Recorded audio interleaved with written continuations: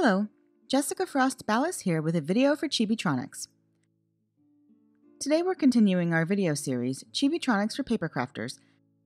With the help of pressure-sensitive plastic, more commonly known as Velostat or Linkstat, we will create a simple pressure sensor for your lights. The more pressure you apply to the plastic, the brighter your lights will become.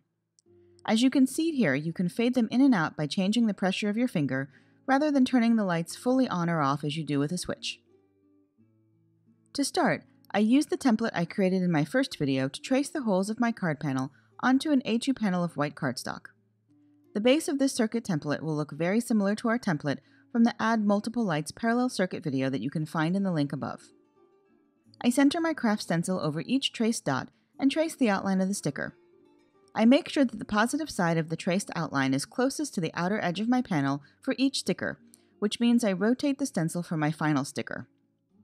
I label my stencil outlines as a reminder that the positive is on the long edge and the negative is on the point of each sticker. Next, I trace the outline of my circuit as placement reference for my conductive fabric tape. Before I add my tape, I create my battery holder by cutting a piece of white cardstock to 3/4 of an inch by 2 inches. I score and fold it at the halfway point. I add adhesive to one side of the scored line and adhere the holder to my circuit panel so that the fold is on the right and it opens like a backwards book. Then I continue tracing my circuit, bringing the negative line down inside the battery holder and bringing the positive line down along the outside of the score line and then up and over onto the inside panel of the holder.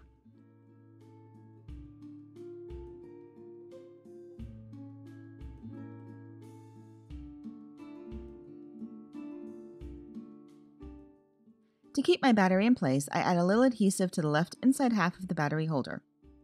Then I add my conductive fabric tape, starting with the negative side. I start from the battery holder and then run the tape along the negative point of each traced outline, connecting the 3 points.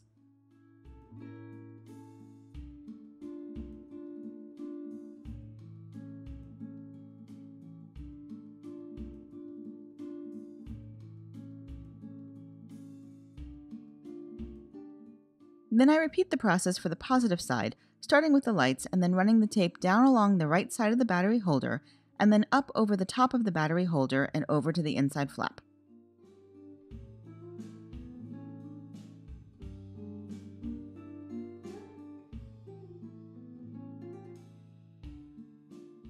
Next, I add my lights, making sure the negative point of the sticker rests on the negative line of the tape and the positive edge of the sticker rests on the positive line of the tape.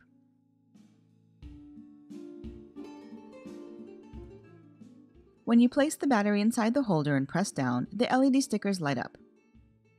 Then I apply scraps of tape over the positive and negative parts of each sticker to reinforce them and make sure they won't shift. At this point, we have a parallel circuit.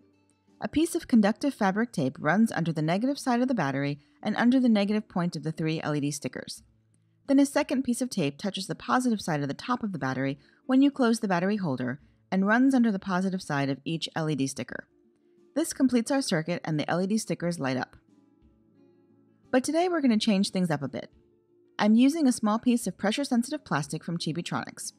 It comes in 2 large sheets, but you really only need a small rectangle of it for this card.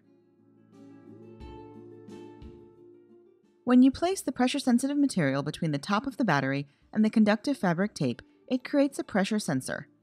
The plastic is conductive, but how conductive it is changes with pressure, so the lights will fade in or out depending on how hard you press. You can see the difference with or without the pressure-sensitive plastic. It really adds a fun interactive fade effect. Next, I add foam mounting tape around my battery, but do not remove the adhesive backing from the top. This just creates a simple on-off switch by preventing the circuit from completing unless you press down, which conserves the battery for mailing. You can find a more detailed video on simple on and off switches in the link above. Then I add a little adhesive to the top inside flap of the battery holder, making sure to not get it on the conductive fabric tape. Then I simply press the pressure-sensitive material to the adhesive so that it sticks to the inside of the flap. You do want to make sure that the pressure-sensitive plastic doesn't touch the negative line of tape, so you may need to cut your piece a little smaller to ensure that it doesn't touch.